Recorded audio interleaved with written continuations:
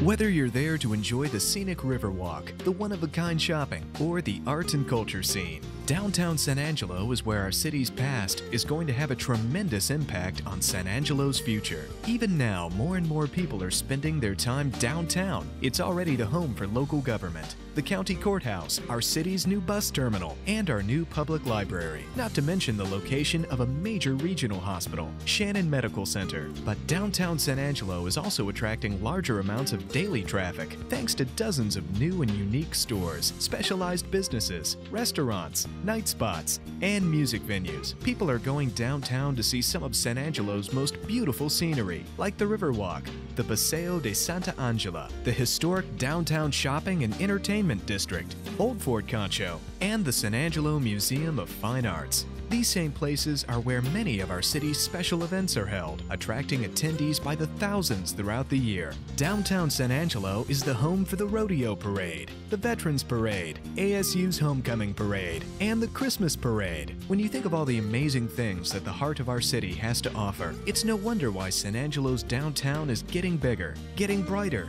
and getting ready for the next phase in its ongoing development.